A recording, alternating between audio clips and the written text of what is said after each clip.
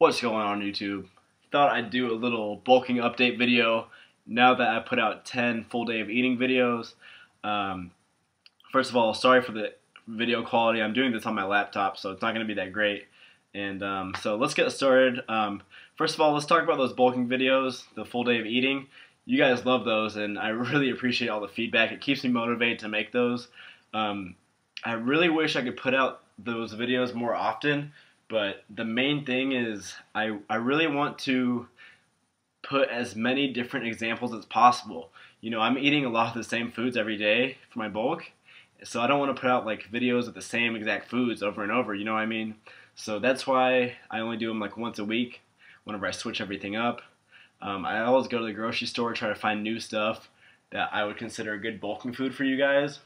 So that's why I don't put them out as much as you guys may demand, and I'm sorry about that, but I really appreciate the feedback. It's awesome. All those likes and comments, like damn, it makes me feel really good. But another thing is those videos take a lot of time to put together, more than like any other stuff, because I have to sit there and record clips for everything I eat throughout the day.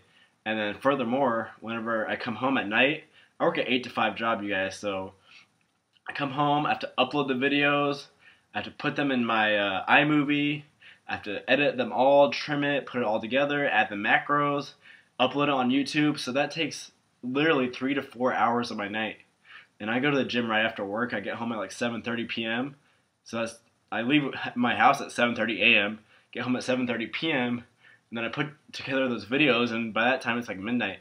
So I really hope you guys appreciate those, because I work hard for those.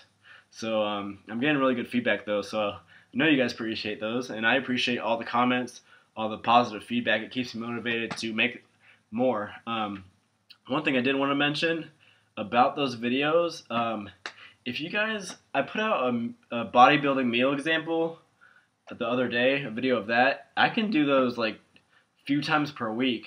So if you guys like those, just tell me and I can make more of those. But as far as full day of eating, it's only going to be once a week maximum, I think. So if you guys like those bodybuilding meal examples, I can do those a few times a week.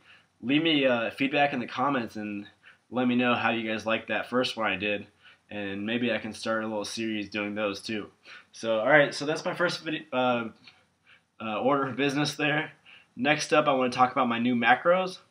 Because I started plateauing a little bit, I stopped gaining weight like I wanted to.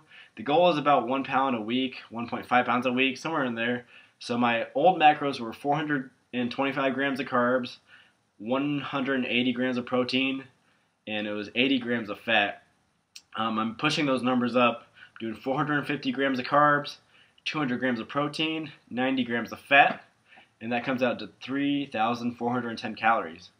So, and another thing I wanted to point out, someone asked me in one of my full day of eating videos when I did like 300 grams of carbs, they asked why I didn't hit those carb numbers like I usually do.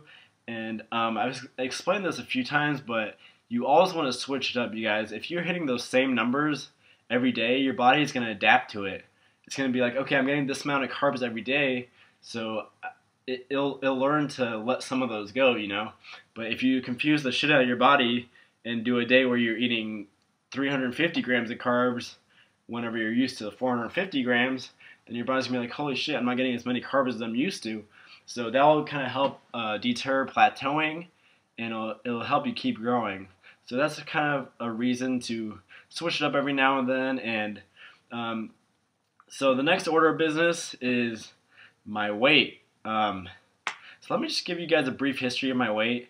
When I first started training almost 2 years ago, I was 155 pounds and 20% body fat. That comes out to 31 pounds of fat. And my lean body mass, which is basically what you weigh with zero fat, was 124 pounds lean body mass. So that was when I very, very first started. And then what I did was I did a lot of cardio, not weight training at all. I went down to 148 pounds, 14% body fat, which is 21 pounds of fat, 127 lean body mass. I'll put those numbers on the screen. So that's when I started weight training. And then after my cut, before I started this bulk, I was 159 pounds, 9% body fat, which is 14 pounds of fat, 145 pounds lean body mass. So I gained about 20 to 24, let's see, it'd be 21 pounds of muscle in those 2 years, almost 2 years. It's been probably like a year and 10 months.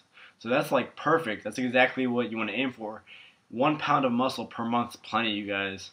I mean, think about that. If you train for 3 years, that 36 pounds of muscle, that's a lot. So that's a really good number to aim for. I mean, you're going to see your numbers skyrocket when you first start. It's called newbie gains. But then you're going to start to plateau. It's going to be harder and harder to gain muscle. So that's kind of my state right now. And right now, my current weight is 171 pounds with 13% body fat. And that's 22 pounds of fat and 149 pounds lean body mass. So that is 24 pounds, 25 pounds of muscle I put on in about 2 years, which is awesome. Very happy with that. So one last thing I want to talk about with bulking. Some people have asked me why I'm bulking, and I'll give you two main reasons that I'm bulking. This is my reasons. It might not be yours, but it's mine. So first of all, when you're bulking, you're eating so much food that your muscles are getting whatever they want when they crave it. Your muscles are never going to go hungry, never going to go catabolic or anything, because there's so much food in your system. Anytime your muscles want something, it'll get it from all that food you're eating. And a lot of the food you eat will, you won't need to take supplements to get that certain stuff, such as, glutamines or even protein. Let's put it that simple. You're eating so much stuff, you won't need to take that much protein. Like I take 1 scoop of protein per day during my bulk because I'm hitting that 200 grams of protein per day easily with all the food I eat. So that's one of the main reasons, because your muscles will get whatever they want when they want it. The other main reason is carbs equal energy, and when you're eating a shitload of carbs like I am, it's gonna show in the gym. You're gonna have so much energy. You're gonna be able to lift a lot more weight, which equals more muscle. A lot more reps. You're gonna be able to train a lot longer. So those are my two main reasons for bulking, and it's working out pretty good for me, guys. I don't want to say it's inevitable to put on muscle without putting on some fat, but I mean, you could eat pretty clean, lower calories, and still put on muscle, but this kind of just speeds the process up a lot. So that's why I'm bulking. Inevitably, I'm going to gain a little bit of fat, but that's okay because I'm going to shred it off. So my bulk's going to last probably another 4 months. It'll end at the end of March, and hopefully I hit about 180 pounds by then, maybe 185. We'll see. So that's my bulking update. Hope you guys liked it. I really appreciate all the support. Leave a comment, let me know what you think, and I'll see you guys next time.